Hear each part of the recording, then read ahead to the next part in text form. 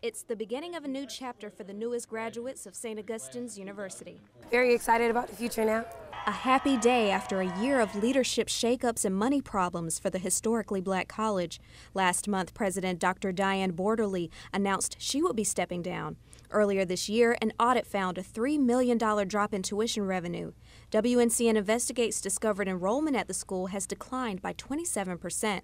The changes concern students, but they are still optimistic about their future. Changed the morale a little bit. It went down when we didn't really know what was going on. There was so many rumors, but we're still proud to be a Falcon. We hear about that a lot, saying that, things about our degrees might not be worth, the same amount. But at the same time, I think that St. Augustine's University is still prestigious. And at the end of the day, we all still go to class. We all still excel in the classroom. School leaders say these setbacks won't cause them to lose focus. With this school year coming to a close next week, it's back to business. Officials will be discussing ways to get the college back on track.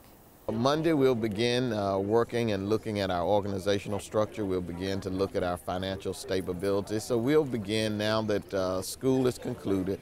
Interim President Dr. Everett Ward hopes the school can move on from its misfortune. And we're looking forward to St. Augustine's being here in the business of educating leaders for many, many years to come. Shumuriel, Ratliff, WNCN News.